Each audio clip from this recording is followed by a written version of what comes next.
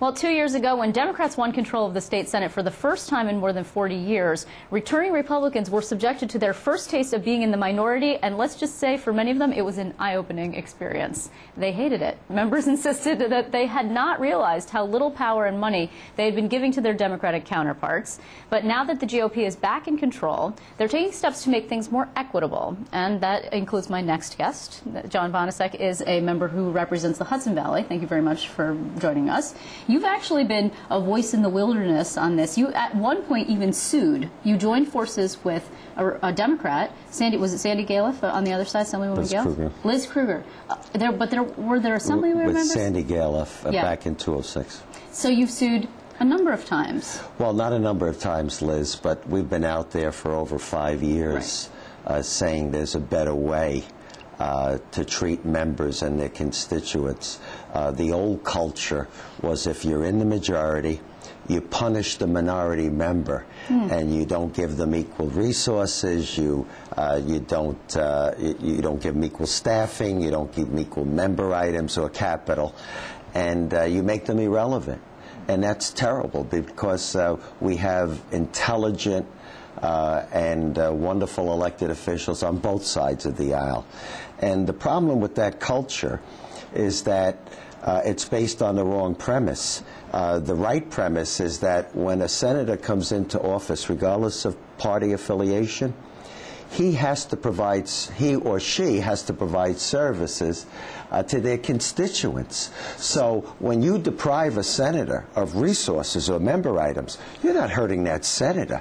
You're hurting the constituents. And why should you discriminate against constituents that are represented by a minority member or a majority member? Well, I think that makes a lot of sense, certainly, and I think most people who are watching say, well, that's okay, sounds great, with the exception of the fact that that old saying, to the victor go the spoils, right? I mean, why bother having a minority and a majority at all if you're going to make everybody equal? Then you should just go for bipartisan government and be done with it. When we talk about equal, we talk about resources to serve constituents. When it comes to proposing solutions, providing legislation, that's where the majority should shine, assuming that they're connected to the people and they can get things done. The problem we have in Albany is cultural and philosophical differences between a city mentality, let's say Sheldon Silver, and you have an upstate mentality, normally in the past represented by Senate Republicans that have traditionally been in the majority for years. So those two philosophies clash, and the governor tries to drive one or the other philosophy depending on what party they belong to. So you have not, up until this point in the 5 or 6 years that you've been pushing for more equality, been successful in actually convincing your colleagues that that should be so. Not with the Republican conference. Right. But we did make some progress 2 years ago. After the coup. After the coup, you're right. Right. And they were turtle steps, but they were steps in the right directions, and I want to build on that, and I want to remind my colleagues in both houses, especially the Republican conference, you may be in the majority today, but 2, 4, 6 years from now, you may be out. And that should not impair the ability of a senator to function and provide resources to the constituents similar to other senators. So there are, by January 18th, you were supposed to come up, you and these 3 fellow senators. I note, by the way, it's yourself, Mr. Libous, Mr. Hannan, and Mr. Griffo. All of you are Republicans. Why didn't you just let a Democrat on there to discuss new rules? I'm told that, first of all, that Senator Young is a part of that. Okay. And also then, a Republican. Right. Okay. And I do think that the purpose of it was to see if we could make any progress amongst ourselves between January 5th and January 18th. I believe that it's going to take more time to get our conference on board.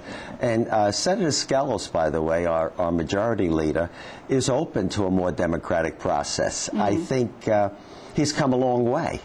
And he wants to do more, and I think he's going to appoint a bipartisan commission after the 18th of January, Liz. Commission to re-examine the rules in the chamber. And to move it forward, the agenda. Okay, on State of the State Day, we had these 4 breakaway Senate Democrats, right, break away and create an independent Democratic conference. And Yes. I asked them why they had not joined you guys outright, and they said, well, we're Democrats, and we want a conference over here by ourselves. However, Senator Skelos said to me, well, I'd be happy to make some of these people, maybe not those guys, maybe some other Democrats, chairs of committees, which has what we call a Lulu, which is a stipend, right? Sure. And then also he would give them more resources, recognizing them as a conference.